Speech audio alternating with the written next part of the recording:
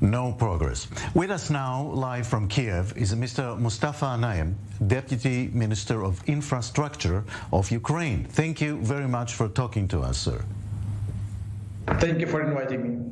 First of all, now, after everything that happened, how is the infrastructure of Ukraine after all these bombings? First of all, I would say that Ukraine is now doing well. I mean, all our structures, all our bodies are working united, and we are trying now to avoid all our catastrophes, humanitarian issues. What about infrastructure? Of course, many chains, supply chains of food was broken in the last 2 weeks. But for now, we can say that we re-established many links with the big cities.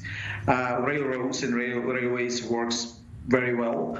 Of course, we have a big problem with transportation because many people are now trying to leave country and they're moving from west side to east side. But from the other side, we have many partners. And what I can say is that private business and people around us are helping government, helping each other. So we feel that the unity of our country, of those who are now working on the streets, who are now working on the checkpoints, and also, of course, those who are working on the roads. So for now, we understand that we still have possibility to deliver food, to deliver medicines, and of course, to deliver our weapon to our soldiers who are now fighting on the front line. But of course, we feel all these problems we will have after war, because more than 22 hospitals was destroyed, many schools, 1,100 residential areas was destroyed and demolished. So it's not something that's shelled. I think more than 10,000 buildings was shelled, but we are talking about those who was demolished. 900 villages and cities left without electricity. And I'm not talking about harbors, which was closed and many of them was destroyed. All our airports, mostly all of them, were attacked. I'm talking about more than 100 bridges which was destroyed, and thousands of kilometers of roads which was rebuilt last year, but now they are destroyed, and we feel these problems when we are talking about delivering some food. So for this moment, we are doing well, but we feel that the damage is very big, and we feel that after war, we need a lot of resources and support to rebuild it, all issues. Yeah. What about the nuclear plants? Are they safe? You know that for Russians it is not something they're not making difference. Is it hospital or is it a nuclear plant? Unfortunately, they attacked two of them. About Zaporizhia, which is one of the biggest in Europe, and of course they attacked Chernobyl. I think this name, unfortunately, is very famous in the world, but they attacked even Chernobyl. We are not controlling Chernobyl, and we don't have information. You know that many people and many experts are concerned about that. So for this moment, they are safe. We think so. Those plants which are controlled by Ukrainian government are totally safe. Sometimes we feel that we see that they are attacking these plants. For example, Zaporizhia plant was attacked last week, and it was very tiny balance between explosion and because they attacked directly the plant. So for this moment, it is still threatened, and it's still danger moment when any moment they can attack, because again, I will repeat, they're not making just a difference between school, residential areas, or nuclear plant. So just to understand better what you're saying, is there still food and water enough for people, those who stayed in Ukraine? When you say enough, yes, enough to survive. But of course, it's not enough to live good quality of life. But For some cities, for those rural neighborhoods which are controlled by Russians or those who are cut it from Ukrainian government, we feel that there can be humanitarian problems in 2-3 days. Why? Because first of all, they are not allowing us to enter there. We dealt with them about humanitarian corridors, but they're still firing on people. They're firing on roads. And of course, the other problem is that many chains was broken, as I said, so we cannot deliver food for some cities and residentials. But again, I feel and we see that civilians and people around, they are united, they're helping each other, and I hope that we will not have problem. From the other side, we will ask all international partners and all international bodies and organizations who can help Ukraine, please help us, please. We have different transport terminals, first of all, in Poland, which can allow us to bring humanitarian aid to Ukraine directly. Let me ask you about your personal background. I understand the background is from Afghanistan, and I'm assuming you've seen suffering before. This is irony of the destiny of our family, because my father was my age when that moment Soviet Union attacked Afghanistan. That moment they also called it as not war. They did never call it war, but they never call it occupation.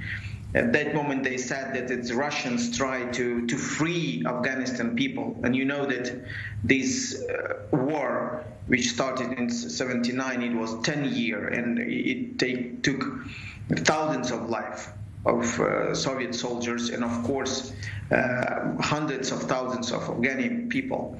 So for me, it's kind of repetition which I never thought I would see, because my son is the age he's 14, and I was 8 when we left Afghanistan, and I don't want to leave this country. So for me, it's repetition, and again I understand that the heart of this attack, the heart of these problems is in Kremlin.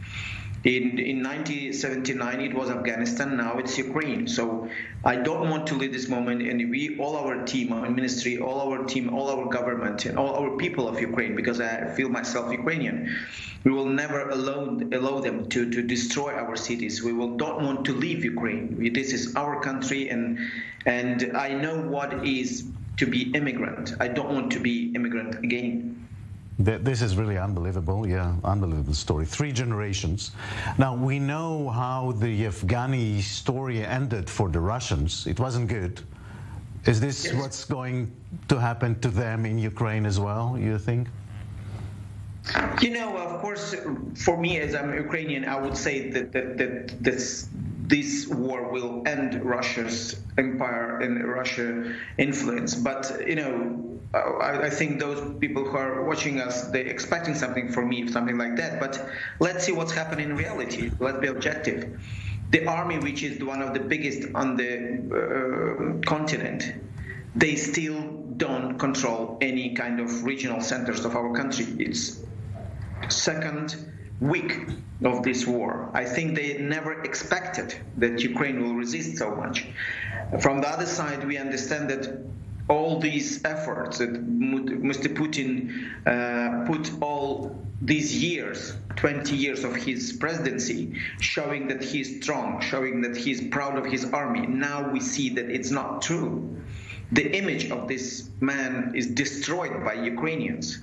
Not because even if this war, it doesn't matter how this war will end.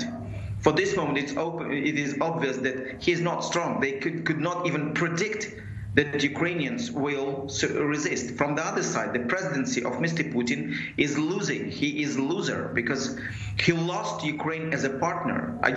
To remind our people and to remind those who are watching us, just 10 years ago, this country was totally penetrated by Russian interests. Russian army, pro-Russian president, pro-Russian secret service, a lot of Russian businesses were in Ukraine, but now this country hates Mr. Putin and hates Russia. That is the result of his presidency. Again, it doesn't matter what will be the end of this war. it is obvious that Mr. Putin lost his influence. He lost this country as partner. And I think for ages that will be a problem, because every and each wall in this country will resist and fight with the Russian soldiers in our soil. So for me and for our country, it is obvious that, he is not strong. He's actually weak. He's emotional. We understand that he tries to convince all the world that he can fight like United States and other countries, that they try to compare themselves with the United States when they're talking about Iraq or other countries. But compare them. Russia, just in 2 weeks of war, they're totally isolated.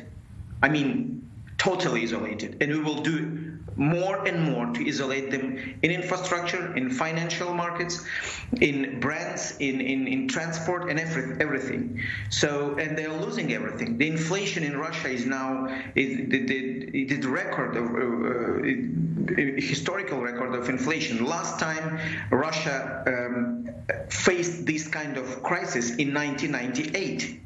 So it is obvious that country is weak. Mr. Putin is not the guy who is wise. He's not wise. He's emotional. He offended, and he is really he tries to put his historical view, so-called historical view, in intentions and conventions on the reality, which doesn't work. They try to rebuild Soviet Union, which is impossible now. And he did a lot of things to make this impossible. So for this moment, it is obvious that Russia lost. They already lost. Unfortunately, not only Russia, but also those countries who are united now. Let me ask you, are you guys and President Zelensky going to stay in Kiev no matter what until the end? Yes, this is, it is a little bit ridiculous for us, those who are asking this question. How you can imagine that having this kind of brave army, brave people of Ukraine, how can we leave the capital of our country? And again, I will repeat, it's second week of the war against one of the biggest army in the planet. And we are still resist. And it is not resistance. We are not surrender.